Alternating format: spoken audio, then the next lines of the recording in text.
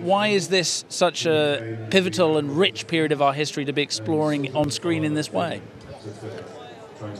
There was a moment in our history where a very close-knit family were not born to be the royal family, but because of the abdication became the royal family.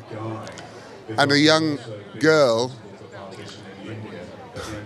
who was expecting much a life as a naval officer's wife, maybe for another 15 or 20 years, whose father died, became the head of our royal family.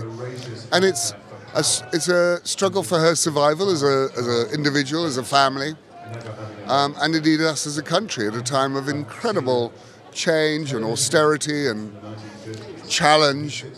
And she has navigated herself through 12 prime ministers and become the most popular monarch that we've ever had. And it's an extraordinary tale and of an extraordinary woman, of an extraordinary family in extraordinary times. So why wouldn't we tell it? Especially at a moment where we have decided as a nation, perhaps our journey and our future doesn't rely in what should have been our course, which is towards Europe, but towards some other sense of England. So what is this England that we are relying on? What is this England that we believe in? And what is this constitutional monarchy that seems so important to us? It feels like a subject that is of vital importance to me right at the moment. Good answer.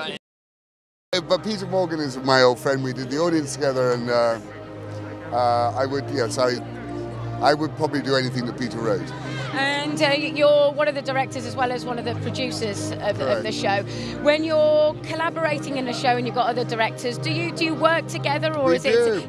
No, I really wanted a context where the directors worked together and cast together, and I had a shared language of cinematography, of casting, of ideas.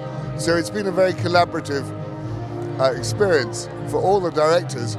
And I have to say for the cast as well, which is why we're so close and why it feels like an old theatre company of the old, do you know what I mean? It feels like a rep company from the 1960s, where we're a very close company, all the directors are very close, the researchers are very close, and I have to say it's been one of the most rewarding and the most enriching experiences of my professional career.